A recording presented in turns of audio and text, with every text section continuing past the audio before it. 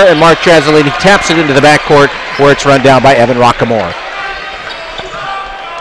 Broncos back home after the win against San Diego in deciding fashion. Underneath, a pass from Evan Rockamore to Mark Trazzolini. The pump fake and the right-handed reverse step into the corner for Raymond Cowles. He got it and is now wearing a protective plastic face shield.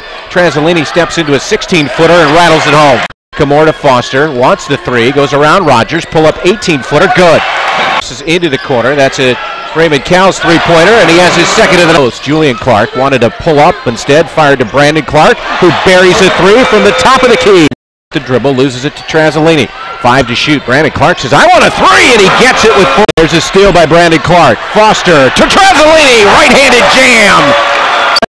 Tried to pass back to Brandon Clark. Bryce Presley dribbled it around his back. And credit that tenacious Bronco defense for taking them out of sync. Presley to the basket. A nice into the low block. They double Nicholas, triple team him. Up, scores, and he's fouled.